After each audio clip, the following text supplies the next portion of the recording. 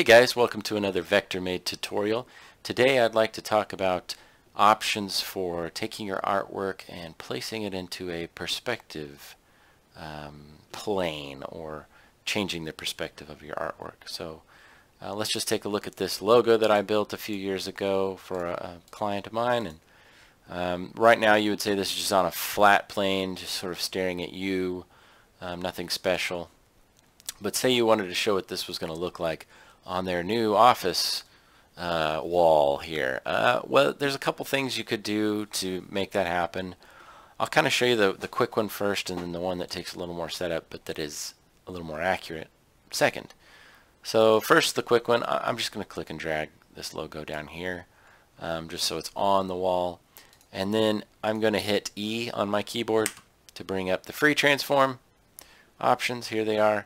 The first one's just a regular transform. The second one is a perspective distort, and the third one is a free distort.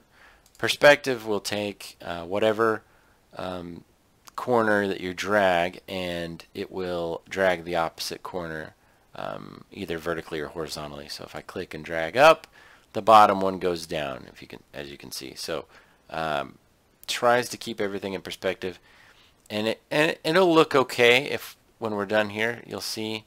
Let me shrink it down just maybe a tad. But that's kind of what it looks like on their wall. I mean, that's not too bad really, because this plane is somewhat even from the slope here to the slope here. It's not perfectly even. Obviously this slopes in a much higher angle, and this is a little bit lower angle, but so they're close enough that I think you could get away with this if you're just doing a proof. Like here, that's what it looks like. Great. Save yourself some time. But let's back up. Say you want to make it, perfectly in line with this and in line with that. What you want to do is grab your perspective tool, which can be found over here, or Shift P. Just click it, and as you can see, I've already kind of done some setup on this. But just so you get an idea of what to do here, this is sort of where you move the whole grid around. So if I click and drag on this point, I can move this entire thing.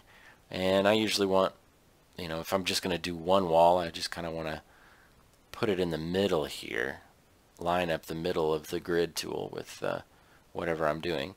And as you can see, this line here is a little bit low when it comes to that point. I need to come up just a tad, and this one looks okay, but maybe is just a tad low as well.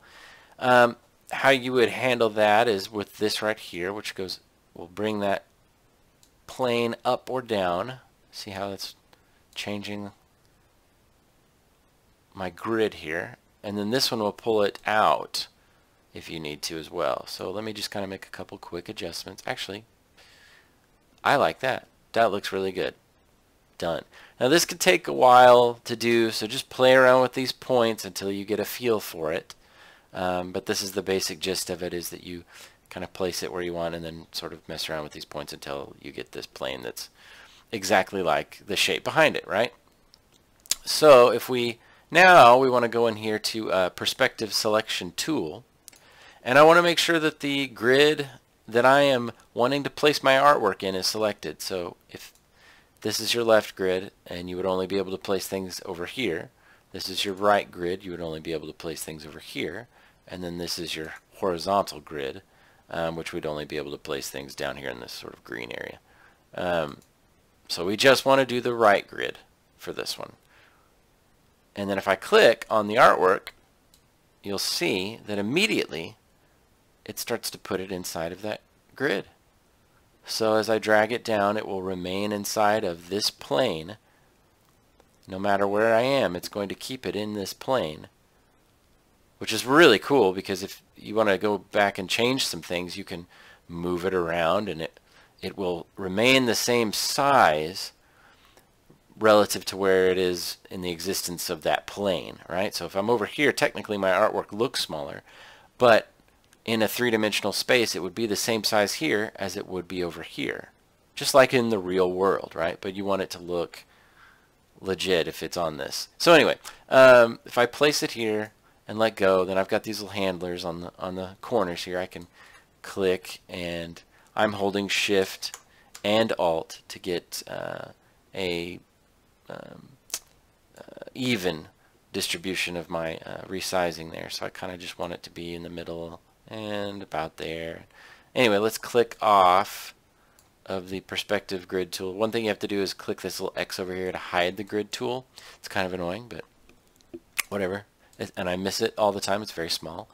So there, that's kind of what our artwork looks like now with having used the perspective grid tool. So, you know, leave a comment down below. Ask any questions. I love getting back to you guys. Please like and subscribe, and I will see you guys in the next video.